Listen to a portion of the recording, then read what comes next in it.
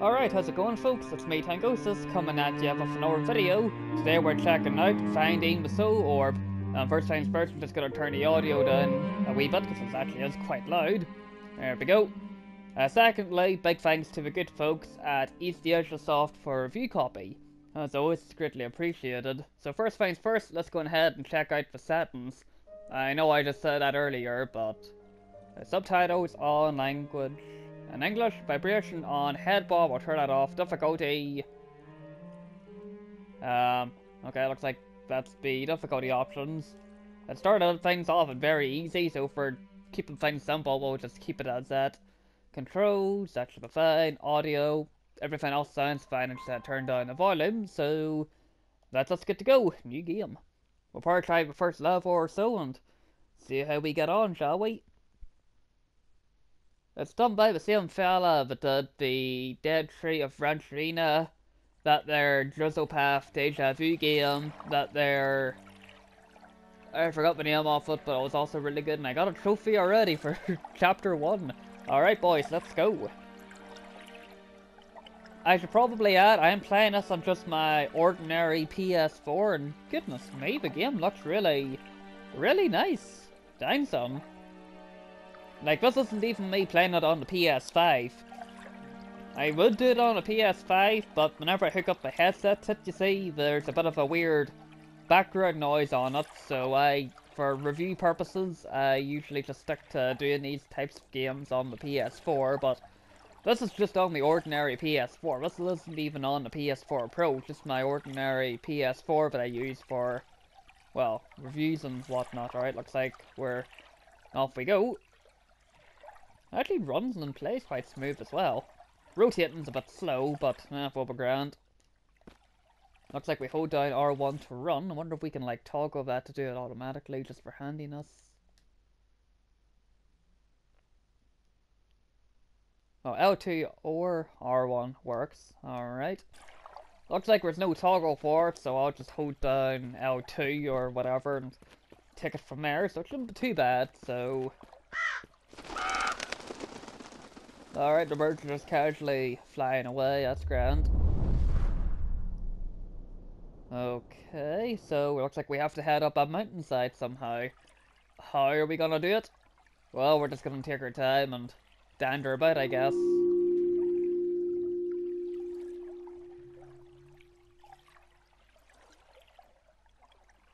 Okay, it looks like we can stand and use our plates and it spits out the lore for us. I'd read out the whole thing, but I'm sure you guys can read. At least I hope you can, so you can pause the video if you want to read it. I already have, because I'm a fast reader, so... let's take it down about then. Looks like we can't really interact with any of the barrows. No trophy for interacting with them. If you were playing the Atelier games, you probably would get one for that, but... Or Atelier, I don't know how you're supposed to say it. Let's just take a wee dander about here and see what we can do. Nice big shield just chilling on the wall. Usually you'd be best keeping him inside, but what's this? Okay, so I crushed the statue and I got a trophy for it. So that's handy dandy.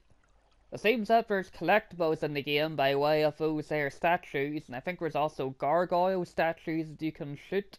So if you like collecting collectibles, or in this case, crushing statues somehow, I don't think we have a hammer on it or anything, so we just stood on it, so you know what, let's just roll with it. That's fine with me. Looks like we can... No, we can't go that way. But I do have to say, I do like the way they've made the area. It is really well made, I gotta say. Okay. It's set in stone, now is not the time. Alright. I wonder if this is like after whatever all these wizard folk have been doing. So we'll take a wee dander further on. A tree or a big bone? As I said, it does look good on the PS4, so I'm just wondering how it would look on the PS5 whenever I get the... I should probably add, folks, if you pick us up the game, you'd be pleased to know that it's cross-generation release, meaning that If you pick it up on PS4, you also get the PS5 copy, or the other way around if you have PS5, and you can also play the PS4 version on it.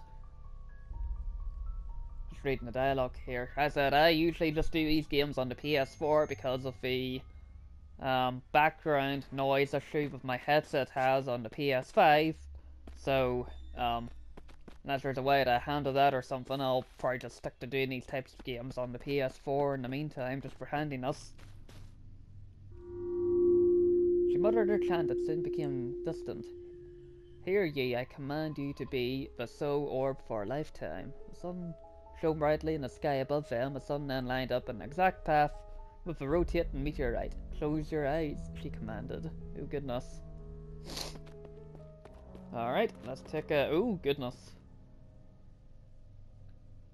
Just casually going up a mountain and a big skull statue just appears.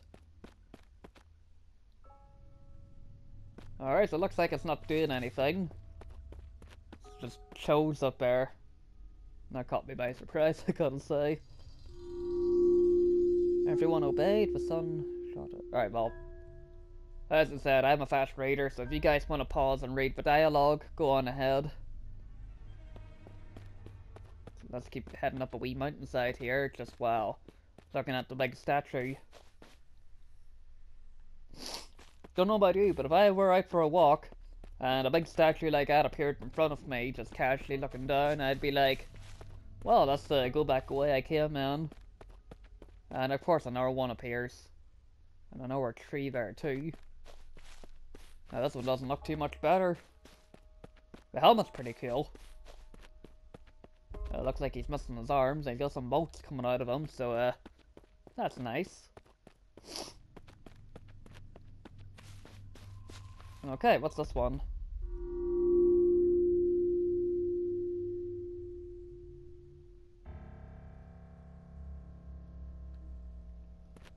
Alright, up we go.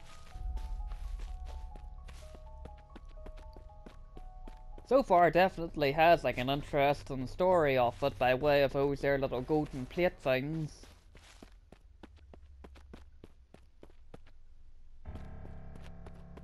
And I have to say, the map is really nicely made. Looks like there's a big old... is that a giant hand just chilling on the ground? Goodness. Okay, let's just stand on it and see what happens. Okay, so it just lifted itself. Alright, well, that's one way to start the game off, just casually being lifted up by a giant hand, and it took us to a nice area. Which is nice. So, let's take a wee dander about then, shall we? Okay, the screen's kinda just fading to black here. What's happening? Did it just teleport us to a new area? Can I move? Yeah, I can.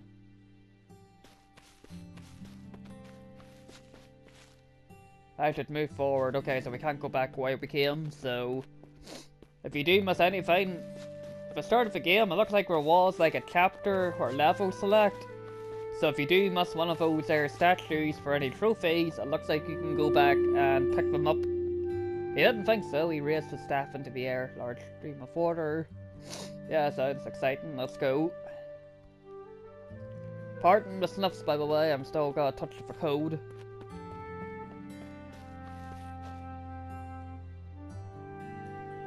Nice big statue just chilling up on top of that mountain.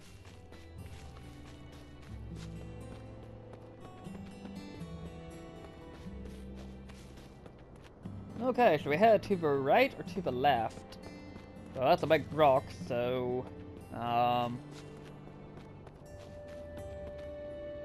might go head over here to the right and see what's your little house here. See if we can get ourselves a nice big cup of tea or coffee or hot chocolate. I doubt we'll get any of those, but we'll see what happens.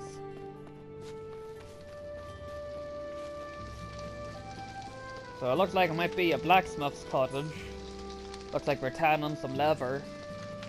And there's a big barrow just chilling on a rock for some reason. Alright, can we go inside the house? Yeah, we can, and it's empty. Oh, well. Well, we got a crossbow, so that's cool. The teal. Oh, okay, so that's how we do it. Can we shoot the explosive barrel? Oh goodness, well that answers that. Alright, looks like we can't actually shoot the pelt. And my thing just went right through it, so I guess that's kind of obvious, but... Alright, let's continue onwards. We got ourselves a cool crossbow at least. Funny enough, whenever I play Skyrim, I usually like to whip out the crossbow, you see, just for handiness. Gets the job done quite well, you know. It's a good thing I decided to go left, because it looks like there's another exploding barrel, which requires my crossbow to use, so there's that. So, for a way to aim down the sights now, or is it... Alright, so I'm gonna have to just run close and hope for the best. There we go. Seems to be you just have to get it inside that wee box, or at least somewhat close enough. So it's not too bad to use. It'd be nice if there was like an aim down the sights feature, or at least like make it a wee bit more accurate, but it gets the job done, so it's not too bad. I wonder what happens if we actually try to shoot the big statue up there. Okay, nothing. What happens if we shoot the sun? You know how in Skyrim we can do that as part of the vampire quest line, or the Dawnguard story? Okay, looks like nothing happens. It would have been a funny Easter egg at the very least, but oh well, let's head on. Okay.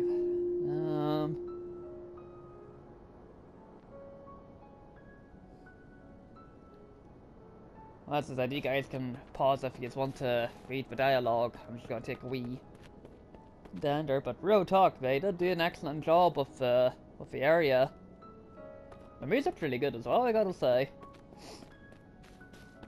So let's continue onwards then, and alright, there's a bat or something over here. I think we'll know what we'll do. Hey, look at that! I even got a trophy, Gargoyle of 1. So that's cool. Oh, it wasn't a battle, it was a gargoyle. Alright, so it looks like we have 2 forms of collectibles. We have the statues that we can just crush for our feet for some reason. And then we have the gargoyles that we can shoot. Although it seems I've ran out of crossbow bolts. So either there's actually a limited number of bolts, or the crossbow goes away once you've used it as many times as it's needed, like for exploding barrows or for dealing with the gargoyles. So there's that.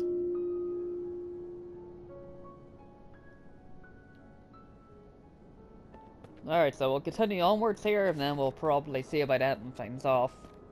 So there's a big seal over this here rock, so we got another crossbow, or do we get more bolts? I'm not sure, but I'm sure we'll figure it out as we go along.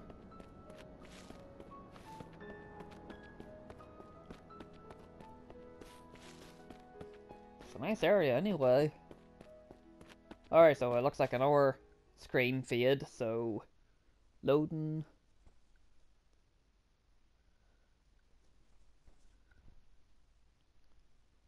The loading times aren't too bad. Not as long as Skyrim would be from time to time. Alright, chapter 2, The Tyrant's Kingdom.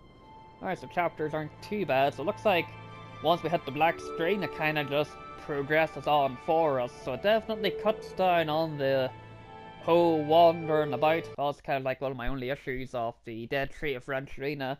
Sometimes I got a bit hard to navigate at parts. Like sometimes it just was me just going around in circles, and I was like, oh flip, I've been here before, haven't I? That kind of deal. So it definitely does cut down a bit of the wandering around blindly, although depending of whether or not you like doing that to begin with, it might differ for folks. But anyway, that's probably us for ending off today's video for finding the Soul Orb. So just to summarise things here real quick, it definitely looks really good on just a base PS4. Hopefully get around giving it a go on the PS5 sometime. As I said before now, my headset has audio issues with it on the PS5, so in the meantime I have to use it for the PS4, but it does look really good. Definitely an interesting enough story by the sounds of things, by way of those little golden plate things. The crossbow mechanic is cool for dealing with those gargoyle collectibles and the exploding barrows, so definitely a nice way to handle things. I'm enjoying it so far. I'll probably continue playing this and maybe try getting the platinum trophy, so that should be interesting enough. But if you guys like walking simulators like the Dead Tree of Rancherina and, similar titles, I'm sure you guys will probably enjoy this. With the added bonus of using my crossbow, but there you go. So that's it all for today's video, folks. Big thanks again to the good folks at East Asia Soft for a review copy. As always, it's greatly appreciated.